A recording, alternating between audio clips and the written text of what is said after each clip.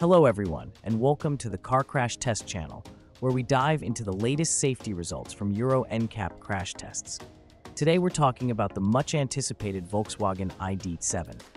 This sleek electric sedan has made waves in the EV world, but how does it perform when it comes to safety? We're diving deep into the Euro NCAP crash test results to find out. First up, the frontal offset test. The ID.7's passenger compartment remained impressively stable during this test.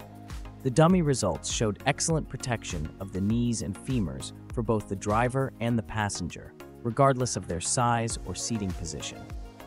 Volkswagen has engineered this car to handle a variety of crash scenarios without compromising safety. In the full-width rigid barrier test, this Volkswagen continued to impress, earning full marks. Protection was rated as good for both the driver and the rear passenger across all critical body areas. From the head to the feet, the ID.7 left no weak spots. When it comes to side impacts, the ID.7's safety measures were just as thorough. The side barrier test and the more severe side pole impact demonstrated excellent protection, with the car scoring maximum points. Even in the harshest side collisions, the ID.7 shields its passengers effectively. And what happens in a crash from the far side? Well, Volkswagen has thought of that too. The ID.7 comes equipped with a countermeasure to prevent occupant-to-occupant injuries, and this system performed admirably in the tests. Not only does the car keep you safe, but it also ensures your fellow passengers are well protected. Finally, we can't overlook the advanced safety systems. The ID.7 is fitted with an e-call system that automatically alerts emergency services in case of an accident.